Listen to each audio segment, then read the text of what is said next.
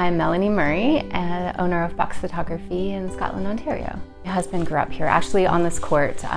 They grew up a couple houses down, built a house, and so when we had kids, we decided we'd like to move back to the community where he grew up.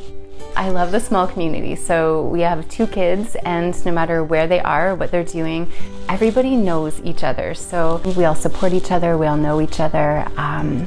It's just amazing to know everyone's name in the town that you live in. My dad always took pictures and always had a 35mm camera in his hand, and so in grade 10 I kind of stole it and kept it forever. I fell in love with photography in grade 10 film class, and so we used shoe boxes and we created black and white pictures from these shoe boxes, which is where I got box photography from, and it just became a complete passion. To give back to the community, ever since we lost my mom to cancer in 2009, I like to donate or give pro bono sessions to families that are going through cancer treatments, just to give them a little bit of hope, so that's something to look back on that's nice or that's memorable, no matter what the outcome.